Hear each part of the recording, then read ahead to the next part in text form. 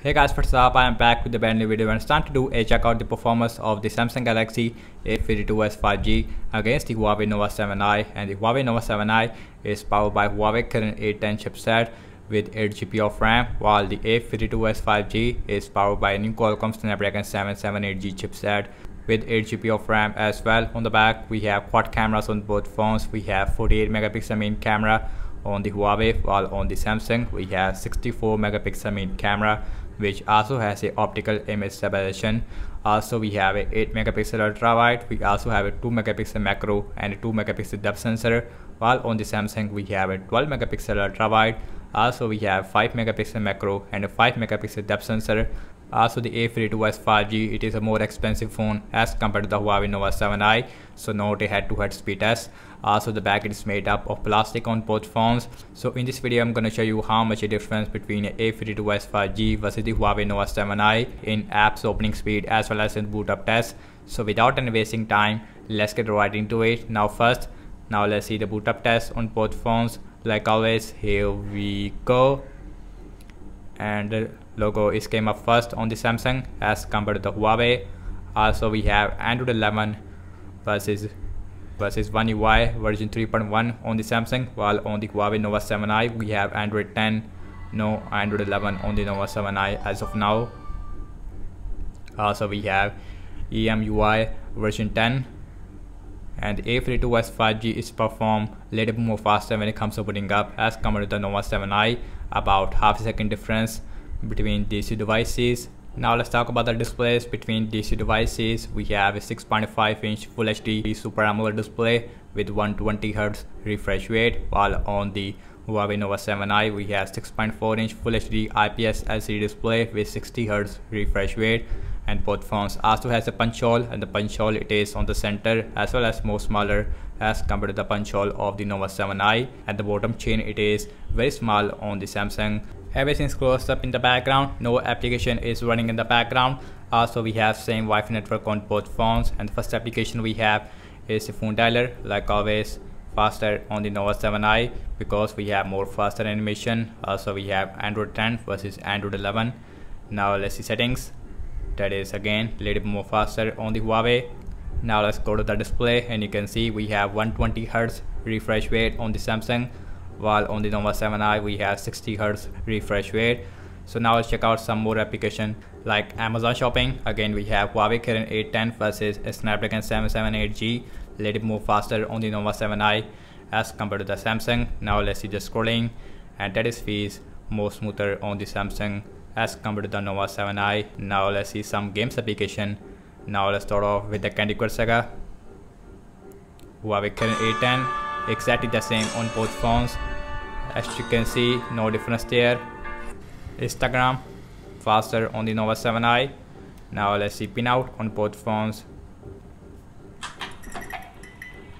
Again, exactly the same, no difference there.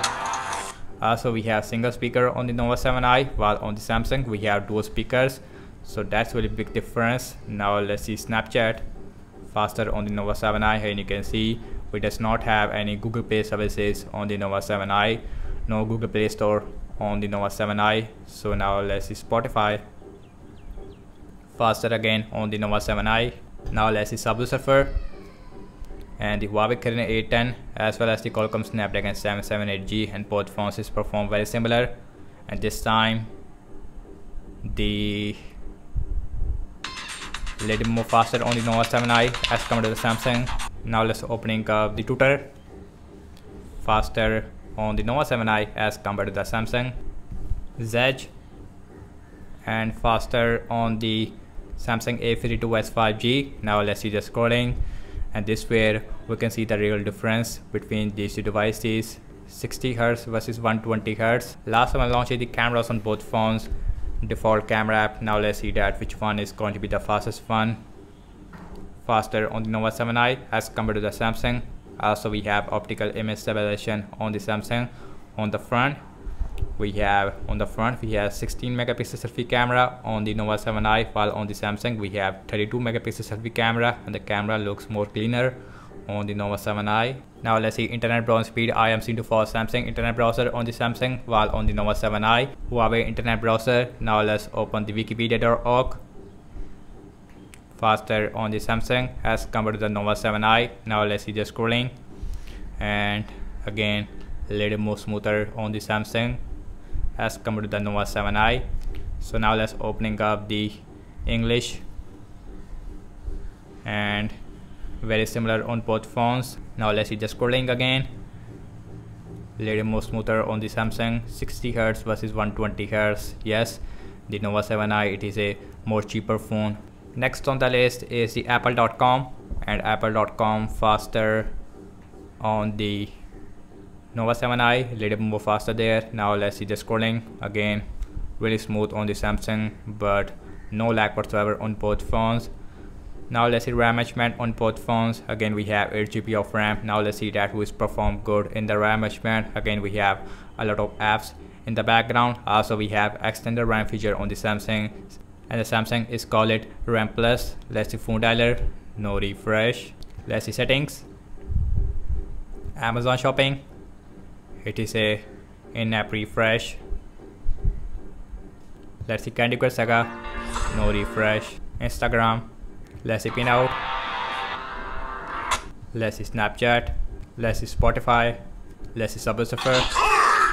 So the RAM management looks really good on both phones, which is obvious.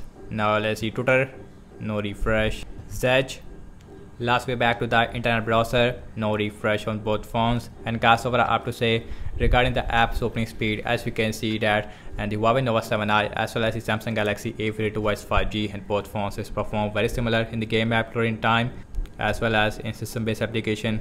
Obviously the Qualcomm Snapdragon 778G, it is more powerful overall as compared to the Huawei Kirin 810 in a lot of areas. In terms of the RAM management wise, both phones is perform really good in the RAM management, no difference between these devices.